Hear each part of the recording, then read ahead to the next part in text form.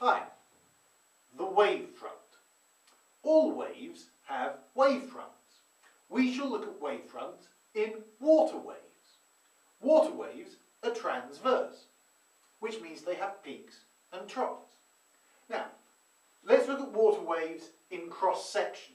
When we look at water waves from the side, we can see the peaks and the troughs.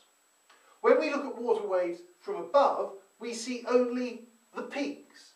Now, if we were drawing a wavefront diagram, this would be what we would draw. We would draw lines corresponding to the peaks of the waves as seen from above rather than from the side. Now, we know that the distance between two peaks is the wavelength lambda, and the distance between wavefronts, because the wavefronts correspond to the peaks of the waves, is a wavelength lambda. Wavefronts show the same point on neighbouring wave cycles.